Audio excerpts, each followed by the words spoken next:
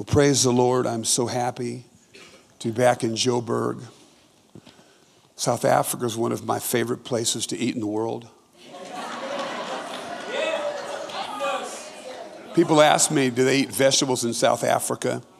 I say yes, but many of my friends say chicken's a vegetable here. But anyway, you know, I love all my steak in America, but I love the steak here as well. Humor aside, you live in one of the most beautiful countries in the world. And I'm not really a normal human. I've been to lots of countries. Let me tell you, everybody always wants to write South Africa off. I can remember back when apartheid ended and President Mandela, just God put him as president. All kinds of crazy prophets in America, it's all over, it's going to end in blood. They're wrong then, they're wrong now. God has a plan for this nation. And before I'm done, I'm going to talk a little bit about where I see us. Then Pastor Simon will have a map up for me of the world. I'll talk a bit about what I see happening in the Caribbean, your involvement. I believe it's St. Thomas, right? Then I want to talk about some things in Africa, and then I want to talk personally as well. Holy Spirit, here we are in your presence. There's no better place to be. We felt your presence unusually today during worship. It brought many of us to our knees, and we're thankful for that, Lord. Amen. I want to describe this brief vignette, visited. It's a word you see throughout Scripture that describes when God becomes very personal with a person, a people, or a nation, and they meet him in an extraordinary way. I want to help you today to recognize and respond to the Holy Spirit's visitation here in Joburg, in South Africa, and the world. The Bible says, seek the Lord while he may be found. Call upon him while he is near, Isaiah 55:6.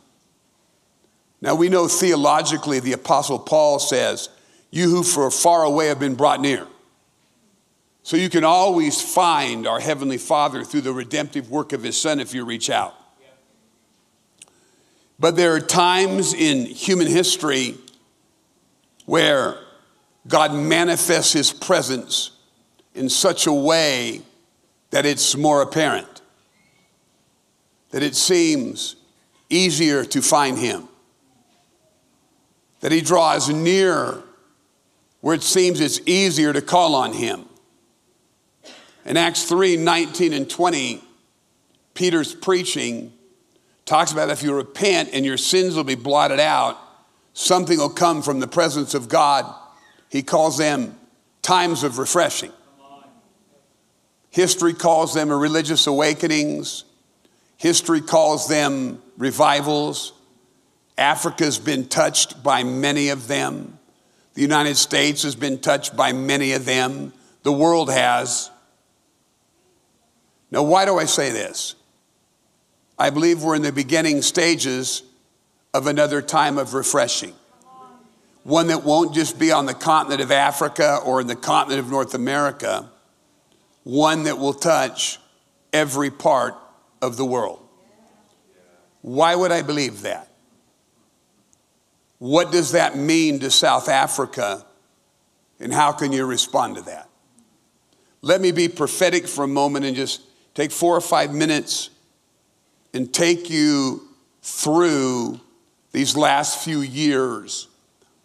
My first perception of what was coming on our world began December 31st, 2018.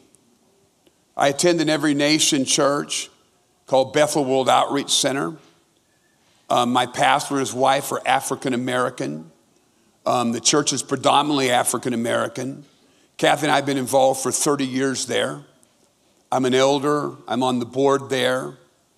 Some of you may know Tim Johnson, that name. He pastored there. Rice Brooks, he pastored there. And you're wondering, do we have good music? Yes, we do. Have you ever heard the name B.B. Winings, C.C. Winings? The youngest daughter of that family, Debbie, is our pastor's wife. Can Debbie sing? Yes. They all sing, but that's another matter. She opened for Whitney Houston around the world when she was 16. She can sing. I might add, Whitney would cry most every night and study the Bible with her. And so typically on New Year's Eve, they asked me to speak. It's called our Happy New Year's Eve service. This would be known as the Unhappy New Year's Eve service. I was sitting on the front row. We were worshiping. Building was full. A lot of our intercessors, leaders were there. We're in multiple services, multiple sites like you guys. And all of a sudden, my world changed. And I saw the crushing blows that would come to America in the world. I can't explain it. America was crushed by something. New York swamped. I could hear people crying out for mercy, for the government to save them. I could see the West Coast stand on end and people began to run to leave California and some of those states. I was frightened. I've got kids in California. I've got kids in New York City. Quite honestly, I did not know what to do. I kept hearing the word 17 months, 17 months. I literally thought all of the United States was going to slide into the Atlantic Ocean. God says, don't be afraid, I'll catch you. And his hand came, and as I was trying to figure that out, Pastor James said, we have our elder, our beloved board member preaching tonight. I go, you will regret this. But anyway, I stood up trying to think, how best do you tell people your country is about ready to be destroyed? Let me see, Happy New Year. But anyway, I began to prophesy and say we're going to come into a terrible shaking. In fact, 17 months from now, America will come into a time of ethnic pain again as God comes to deal with the great sin of America, racism, that flows out of slavery. 17 months from then, within a give and take a few days, Mr. Floyd was murdered in Minneapolis. Only God would know those things. And I said, in that 17 months comes, we'll be halfway done. I thought, well, we'll see what that means. But anyway, and I said, everyone's going to say it's over. America's so badly polarized, there's no healing, that America's going to end in anarchy. God says America won't end in anarchy. You'll end in revival, and I'll pour out my spirit once again. Now that word sustained me, but in May of 2019, I went to the mountains of Tennessee to pray. I was troubled. What was coming on the earth? I could just feel it. So on May 18th, praying, the Lord said, Jim, America's getting ready to become a very dangerous place. It's going to be very dangerous. You better draw close to me. I thought, well, what's that mean? And the next morning, the Lord said, let me show you May 19th of 2019, what's coming on the world. And I saw the nation of China. And out of the nation of China came this terrible river of mindless death. And the Lord said, this river, from every nation it will go, killing, bringing death and woe. It took me a few months to figure out that was COVID. And it was going to go to the earth. And so that led me into a deep time of prayer. But all this time, there was a sense, okay, the world's getting ready to be rocked. Death is coming everywhere. As you know, we lost well over 1 million people to COVID, at least that we counted in America. And as I got close, I ended up in a prayer movement called Unite 714. Some of you participated. Literally hundreds of millions literally prayed in 191 nations. And all along, as I would meet with the greatest leaders in the world, I met with the greatest leaders of mega movements in Africa. It's just astonishing. But every one of them, I would tell them, when we come out of this, God's presence is coming.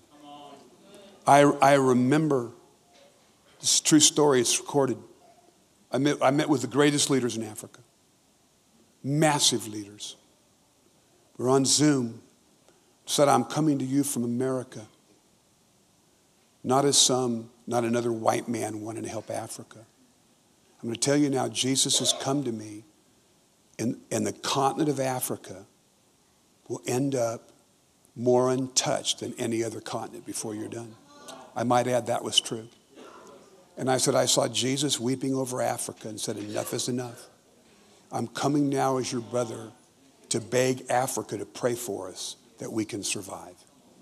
What a meeting it was. But all during those years, I knew that something was coming. As we came toward October 2021, I began to realize if we were halfway done in May of 2000, May of 2000, whatever it was, 2000, whatever it was, then by October, what were we done with? Well, I thought, I'll bet COVID's going to change. And of course it did. We went from pandemic to endemic. And then God began to speak to me about the Ukraine. Let me just say now, I've worked with 2,000 churches in Russia, been all over Russia. So the Lord just said, I called our Ukrainian pastors. We're afraid what's going to happen. Well, Russia's going to invade you. But you're not to be afraid. The Lion of Judah will deal with the bear. And and so I was sitting in January, the Lord showed me of 2000, whatever it was, 22, that God was going to move supernaturally. I was there in February. God said, Russia will invade Monday. Don't be afraid. It'll be worse for them than Afghanistan. I will not allow Ukraine to be destroyed. In fact, I'm going to revive that part of the world. Russia, Ukraine. See, God's never surprised. Like, where are we now? What's that mean? I was sitting in Louisiana, and Louisiana is different than most of America. It's still under French law, not English common law. So like what they call, like we have counties, they've got parishes. And so I was in the poorest, most broken parish in Louisiana. Massive poverty. Preaching in a campus of a great multi-site church led by one of my dear Hispanic friends, an incredible church. And I was sitting in the green room. I love Louisiana. It's one of my favorite places to eat. They've got a tremendous food. I was eating a big biscuit, getting my strength up to preach. And the next thing I knew, I just saw this giant foot come down from heaven. I thought you were going to smash me for eating this biscuit.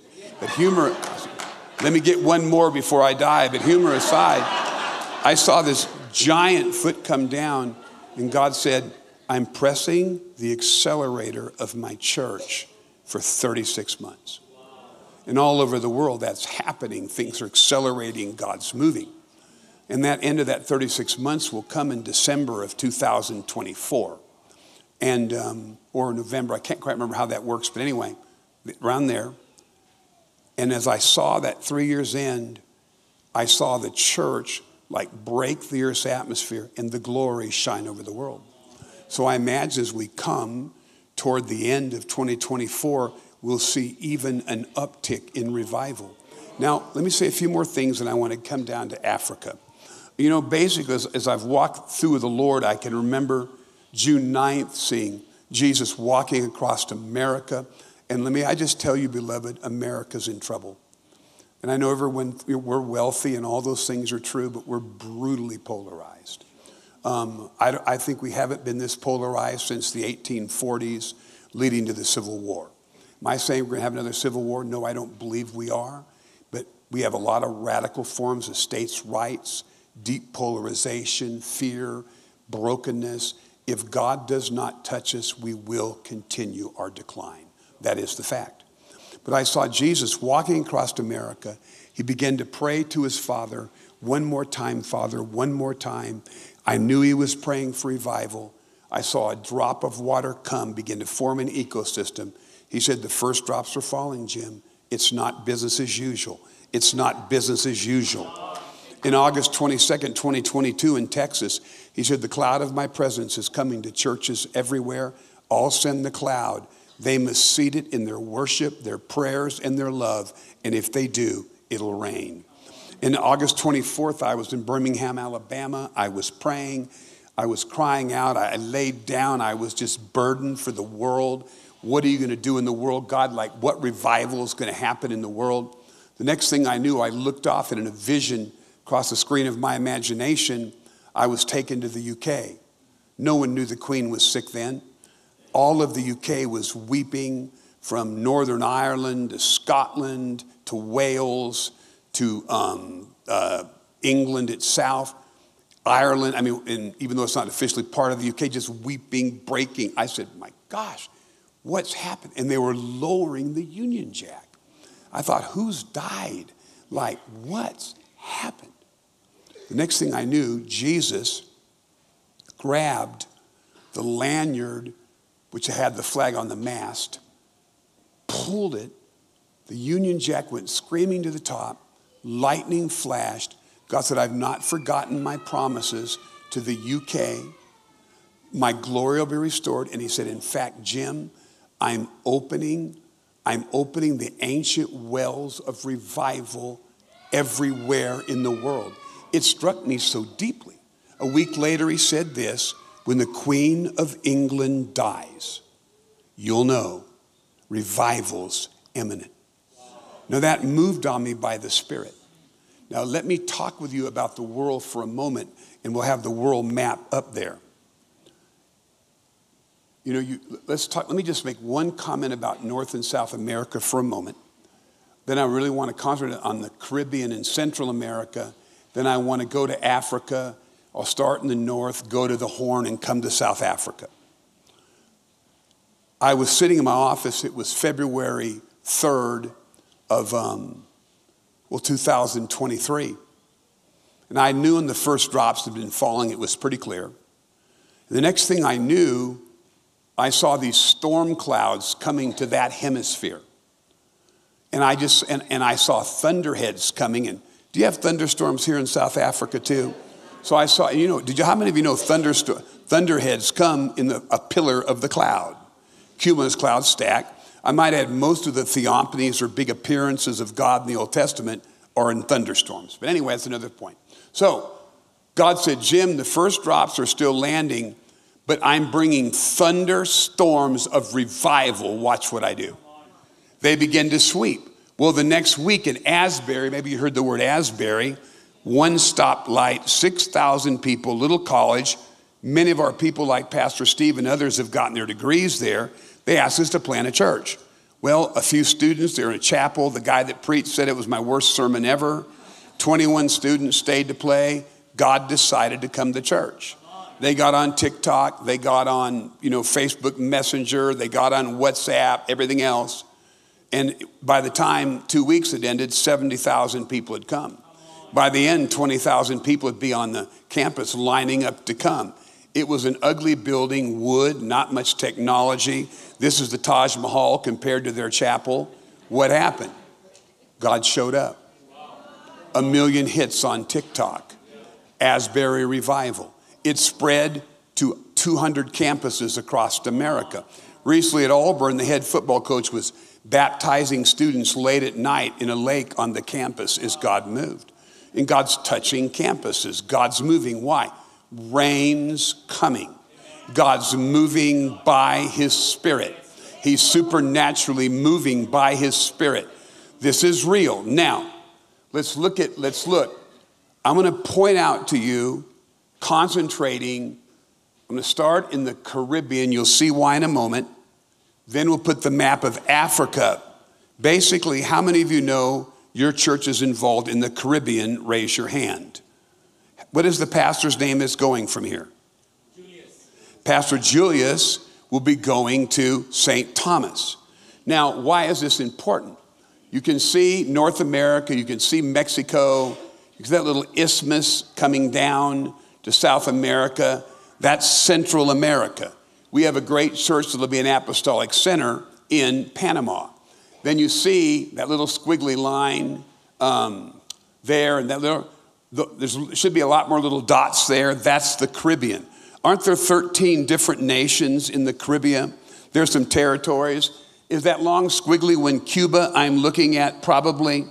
And so why is that important? Because I have seen over and over in my prayer time an absolute tidal wave of the Spirit sweeping over all of the Caribbean and just dousing Central America, hitting Mexico, especially in the central part of Mexico around Mexico City. And this is incredible. You're going to be planning a church in St. Thomas, where we already have a building waiting of 400, which was the central point for the Atlantic slave trade. Now, we happen to have our team from High Point Church here to the Caribbean. Please stand to your feet right now. I want you to put your hands toward them. I'm sorry Pastor Julius is not here, but I want to prophesy. And so, because your church is planning, I think, the first church from Africa ever. Simon, you and Lindy, I got to have something. Go stand over there and make me feel better about it. Thus saith the Lord, I want you to understand, I'm going to swamp by my spirit and by my presence the Caribbean. And even as that's been the home to many of the nastiest hurricanes, so a hurricane of my spirit is going to come over that island. And even as hurricanes have left that island a shell, I will remake it spiritually. And you are going to come in to a time of rain in the Caribbean that will not cease. You say it's raining now. No, it's showering now. You've yet to see the rain. For if I really rained, there would be a runoff because you can't yet contain the fruit. Now, I'm raising up a church there. And what's our leader's name? I met you. What's your name? Step out, Chelsea. Chelsea, my hand's on you. I met you in the seminary, didn't I? I want you to know there's a tremendous leadership grace on you. You're humble. You're very bright. It's not like you needed a job and moved to the Caribbean. You're highly organized, very articulate. You're like a one-man band in many ways, one-woman band, better stated.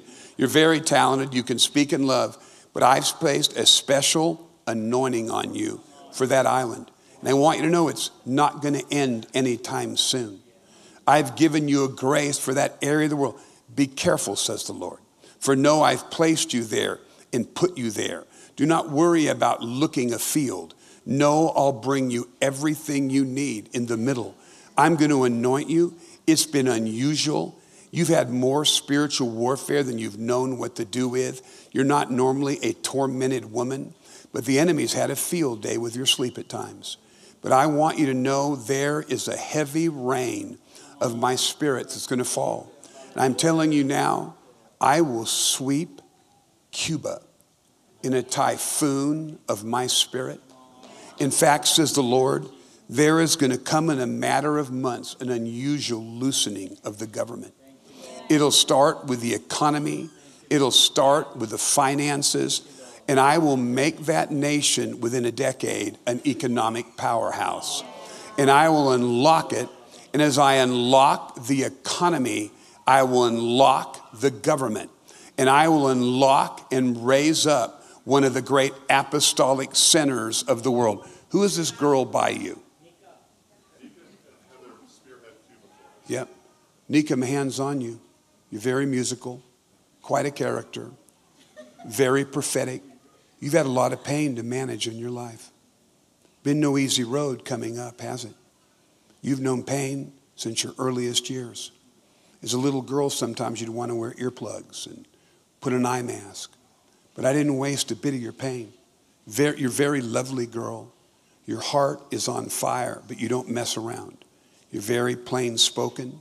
You're very prophetic. You hear me. You see me. What's your mom's name? Been no easy road for her either. Her heart's almost failed her even physically. Death marked and marred her family early on. My hand's on you. I sent you there. You feel at home there. Who's your buddy there? Heather. How old are you, Heather? 38. Oh, you've always had an old soul. You don't look 38, by the way. You look maybe 18. Well, I'll be honest prophetically, 28. Now listen, I can't lie in the presence of the Lord. But let me tell you right now, my hand's on you. You have a very deep pastoral grace. My anointing and my grace is on you. It's like I've sent the 3 female amigos to save an island. I'll do it. It's going to pour down rain. Julius is going to walk into a rainstorm. You'll look back and realize the growth was so fast, it stunned you. right place, right time. Let's give them a hand. Sit down. Now, I do that here because none of this is going to be possible without Julius. I just hate to tell you, Julius won't be the last person you send. There'll be a number that come. Many of you have wanted a Caribbean vacation. This could be it. Okay. Now, let's put Africa up there. Let me just give you a quick thought on the continent of Africa. Look at northern Africa up there. I've seen an unusual moving of God's Spirit coming to Algeria. In fact, I can feel it in Tunisia too. Tunisia is pretty small compared to Algeria. And Morocco too, but I first felt it in Algeria. But in the same way I felt waves of the Spirit coming to the Caribbean, you see the Horn of Africa there. I felt the Horn of Africa hitting the waves of the Spirit. One of the ancient wells that I believe God opening, in fact, one of the most astonishing kingdoms in the history of the world was the kingdom of Aksum. And I'm not pronouncing it, but the kingdom of Aksum would be a lot of what you see in modern day Ethiopia right now, going up into Sudan. Is it Eritrea? Am I saying that right? I'm not really good at it. Eritrea, Djibouti, Somalia. Then if you cross the Gulf, you see Yemen. A lot of that was all part of this astonishing kingdom. And you got Ethiopia, of course, big there. God is going to open a flood tide in Ethiopia. We know there's been war there. And then, of course, go down a little deeper, you're going to come to Uganda, where we have Ronnie. Some of you know him. That will become a mighty apostolic center. Somalia, it's been no easy matter, but the Holy Spirit is going to drench that area. That brings me down to South Africa. Everybody wants to write South Africa's epitaph. Nutty prophets in the States were saying it was going to end in blood. It was all over. It ended in one of the greatest leaders in our age, Mandela. They haven't prophesied much since, thankfully. But anyway, they had Mandela. Now, and once again, people are saying, can South Africa overcome their problems? Are they going to be a failed state? Everybody likes to run it. Let me say this before I prophesy to you about South Africa. What is impossible with man, who cares? All things are possible with God. And I just want to say to you that I felt God's great love. Simon, and some of you have heard me prophesy about South Africa before. Things I've said that have come to pass. And I want to say this, thus saith the Lord. Some of you have been deeply depressed and despairing. It's almost like you've allowed the enemy to write off your future, to write off your country. You've wondered, is there any hope for our country? There's unemployment, there's power shortages, there's immigration things left and right, there's corruption. I want you to know, I've not lost hope for your country. And I've written this country on the palm of my hands. The next 5 years, says the Lord, will have their complexities, but I'll begin to pour out my Spirit on this church and on this nation and on the church of this nation. I want you to know the fires that you see burning are not a crematorium. They're not the fires that will burn up this nation. Oh, no. They are a forge, for I'm reforging it, and I'm transforming it. And there will be a meltdown in some of the present political system. In fact, there will seem to be a power vacuum that comes over the next, if I see it correctly, 23 to 24 months. And many will wonder what's going to fill it. Let me tell you now, the Holy Ghost will. And I'm going to sweep over this nation. I'm going to touch this nation. I'm going to move on this nation. And I'm telling you by my Spirit and power, sudden calamities will come. If I see it correctly, I see a car accident. I see an assassination, whether they're one of the two, I can't tell. But you'll watch a major figure taken down and taken out. Some will cry foul, some will cry out of thankfulness. But in the middle of it, I'll move. Be careful with news feeds. Be careful about feeding on despair. Feed on the good news. For I have a plan. I have a purpose for this nation that is yet to be fulfilled. I wasn't going to do this, but I'm sorry, Simon. I'm kind of all over everywhere today. I want to say something to you, young man with the blue shirt. Come forward. Do you have a wife? Anybody married? I was thinking, if he didn't marry her, he's crazy. Okay, come on up.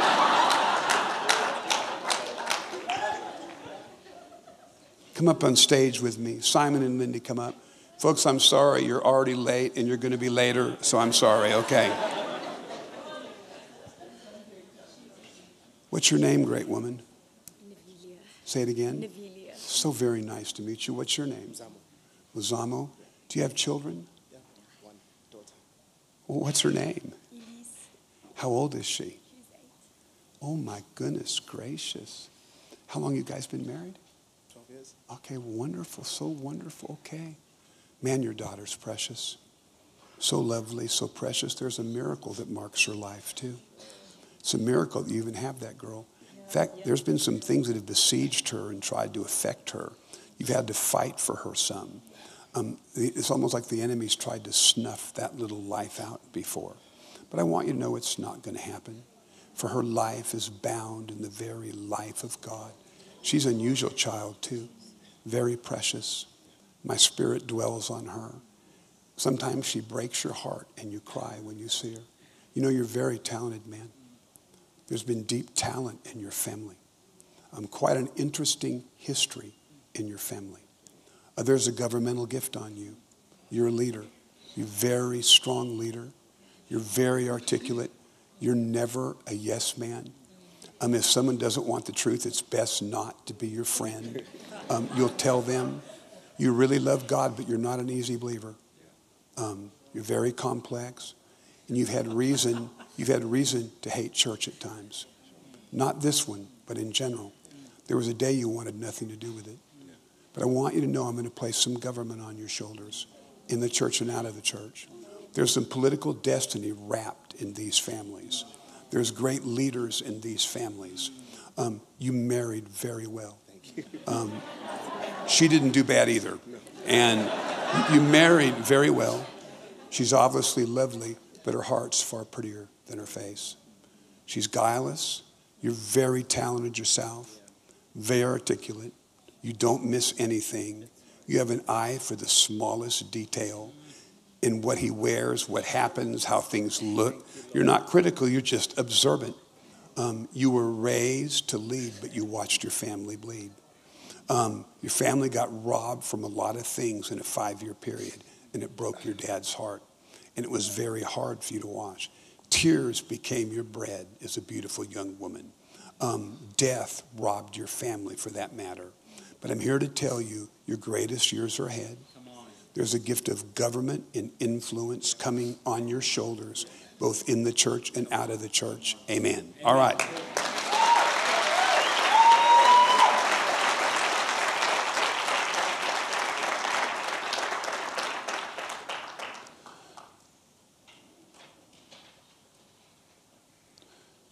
Well, that was the introduction to the message. I hope you enjoyed it.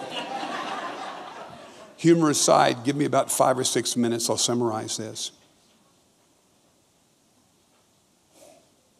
God's in the process of visiting the world. You know, beloved, you say, Jim, what are your politics? Jesus. I'm not partisan about anything but Jesus. I love my country. Yes, I do. I served in an elite military unit many years ago. But I love the kingdom of heaven far more than the kingdom of America. I've lived in a war zone, almost lost my life, risked my life for the gospel. And when I got there, God told me in the middle of this terrible war where people were killed and left dead in front of my house, if you're here as an American, go home. You're a Christian first, an American second. And how do I vote in America? Not as a portly, aging white man, but as a handsome, thin Christian. What I want is immaterial. What God wants is all that matters. God's going to visit this country. People ask me, what's your favorite country other than America? Quite honestly, this one. And other than the Philippines, I've been here more than any other country. We know in the Bible God visits individuals. I'm not going to bore you to talk about it. We know he visits groups. We know it's pretty important because the worst thing a country wants to do is miss the day of its visitation. In the book of Luke, 19:41 through 44, Jesus comes into Jerusalem and cries. He's not crying because they're going to kill him. He's not crying because they reject him. He's crying because they've missed the day of their visitation, that God walked among them in miracle power. They did not perceive it, and because of that, they would lose their nation. They would lose Jerusalem. It's a big deal. How do we as Christians respond to this? How can we walk in such a way that we don't miss the day of our visitation? Paul says, and I'm going very quickly here, in 1 Peter 2:12, how we conduct ourselves in a broken society. And Paul was living in the Roman world where half of Rome was slaves, where they were massive slavery, rape, killing, murder, where the favorite sport was gladiator games. And he said this, they speak against you as evildoers. Your good is called evil, but don't quit, because when God visits, they'll remember that. They'll glorify him. In reality, it starts with you.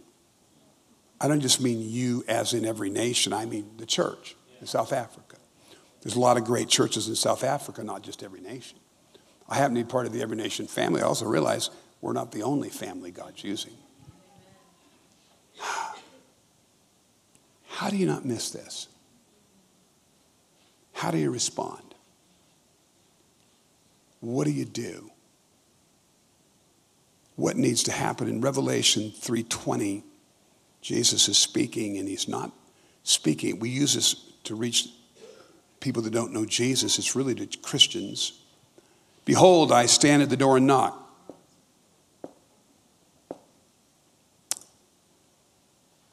If you can hear my voice or hear my knock and open the door, I'll come into them and eat with him and he with me.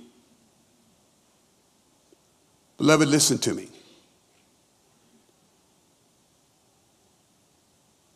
Can you tell when God's knocking at your heart?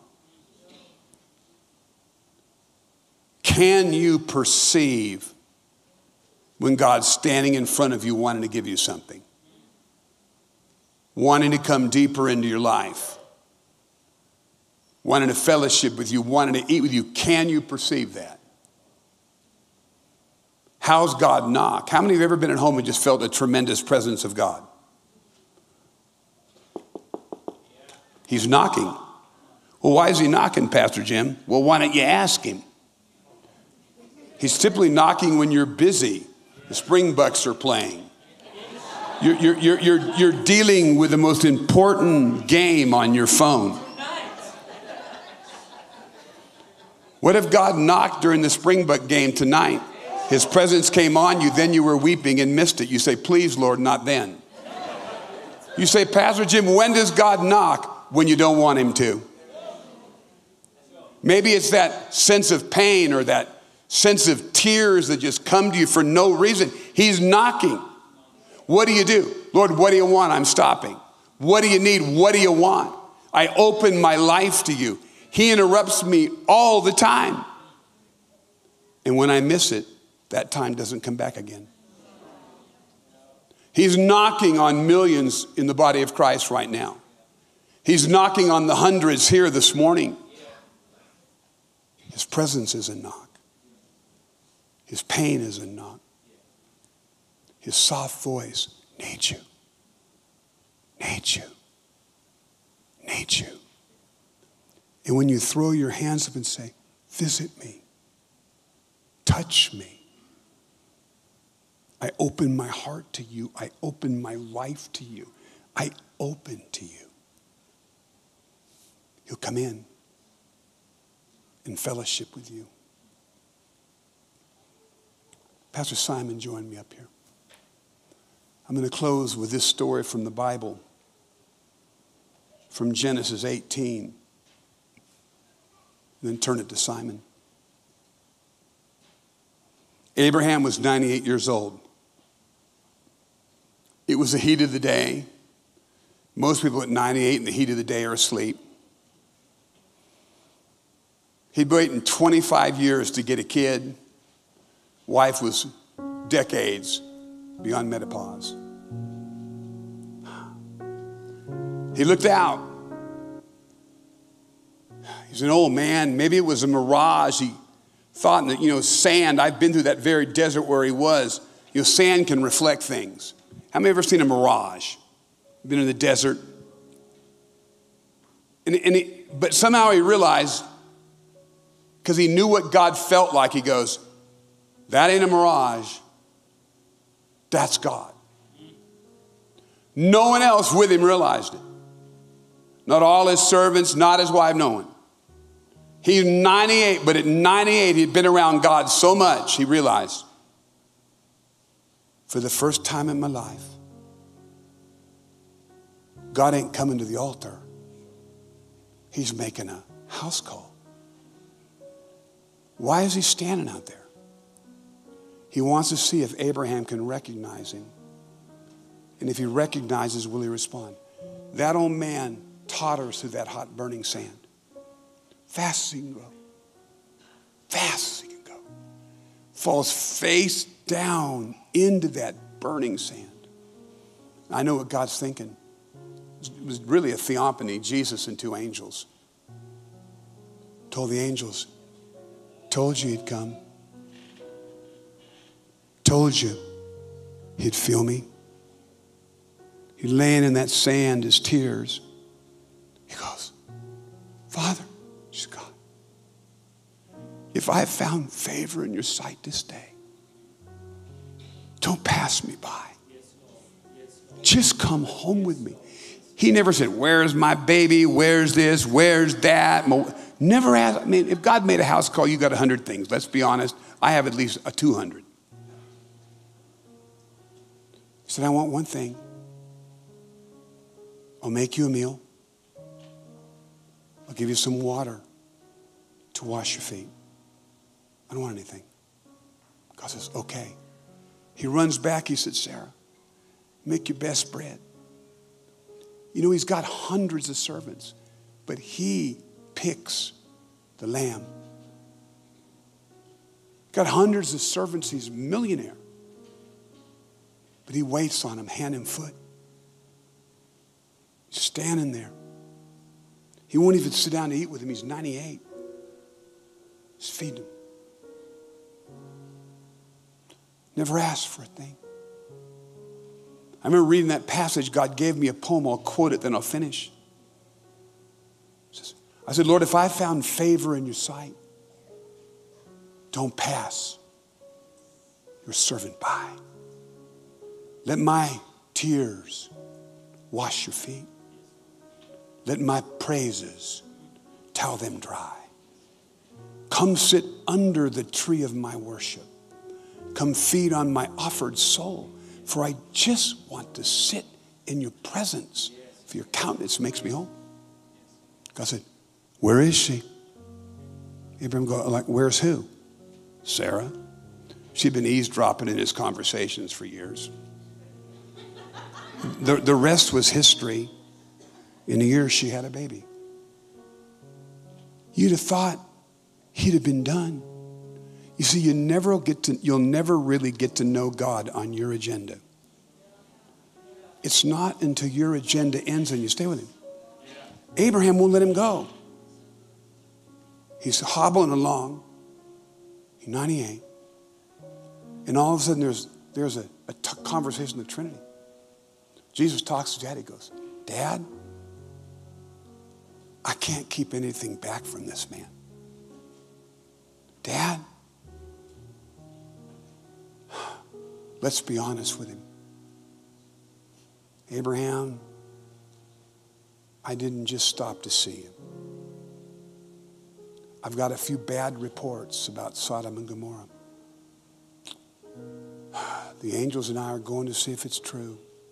If it is, they're done. Abraham still loved Lot, even though Lot had abandoned him. Before Abraham left, he never asked for an Isaac.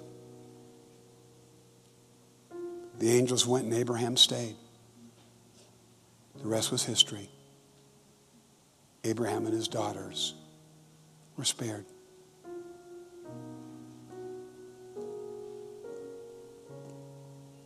If he stood in front of your house, would you know it? If he crept up on you, would you feel him? He's coming to visit each and every one of you. He's drawing close. He's knocking even now. If you need God to visit you, stand up. Stand up to your feet.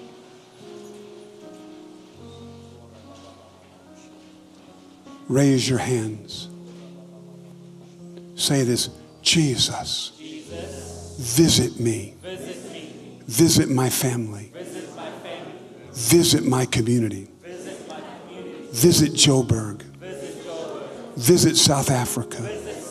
Visit Africa. Visit the world. I don't want to miss your knock. I want to open my heart to you. Visit me. Visit me. Father, thank you for what you're doing this morning, Lord God. Thank you, Father, that God, you are at work in our hearts, in our nation, in Africa, Father God.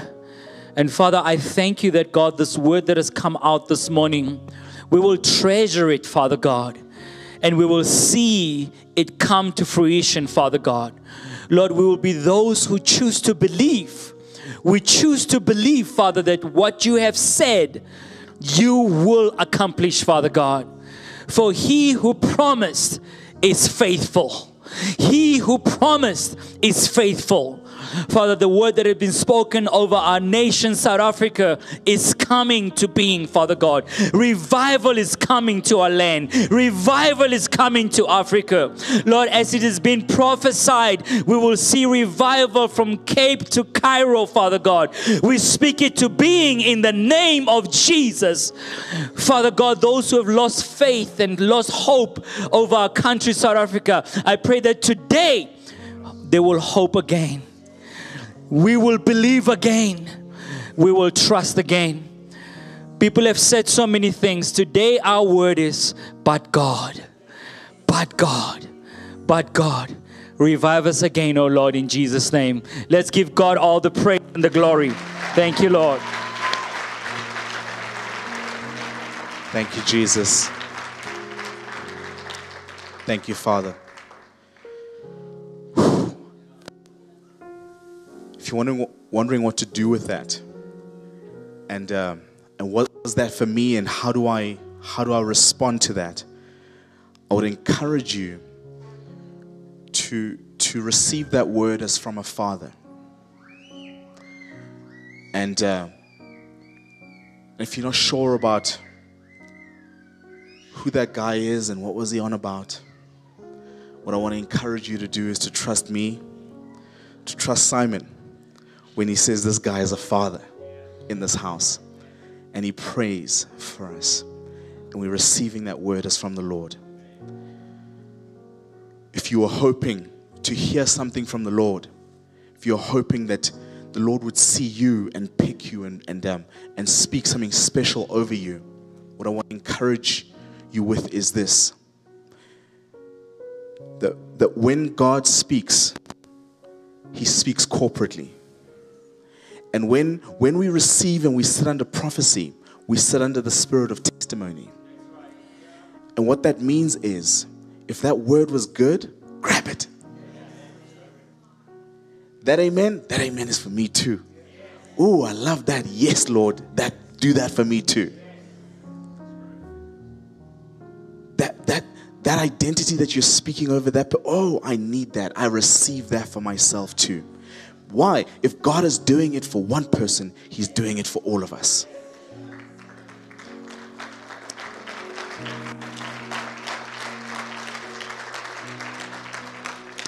Now we are going to have our ministry team that's going to be ministering. They're going to pray with you, trust if you just want to kind of ask somebody to stand with you and contend a little bit further with you as you're trusting to hear from the Lord. But we just want to let you know that the fun is not ending. We have an amazing service that's going to be happening tonight at 5 p.m. Come drink again. Invite a friend. We're going to be receiving ministry from Pastor Keith Tower. Pastor Keith, will you? We normally, please come join me. I promised myself that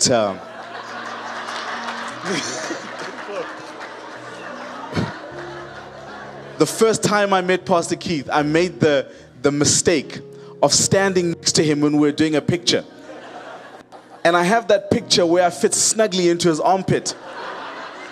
And I promised myself if I ever took a picture with him again, I would level the playing field.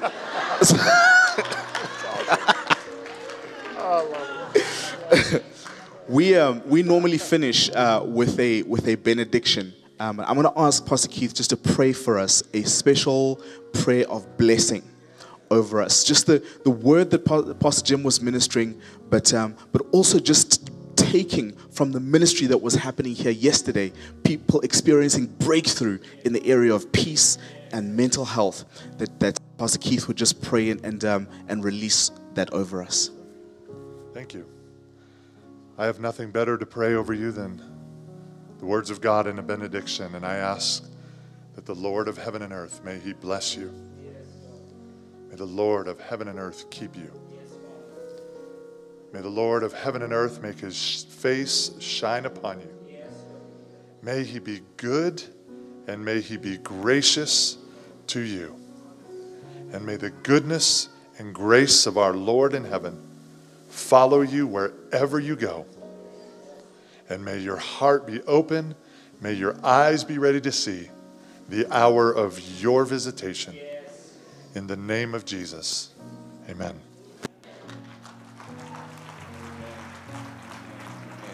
Ministry team, please would you make your way to the front and get ready to minister. If it is your first time here today, please join us on your way out through the glass doors. Swing a left. That is our guest lounge. We have an amazing team ready to meet with you there. Great coffee at the coffee shop. Please make a turn there as well. God bless you.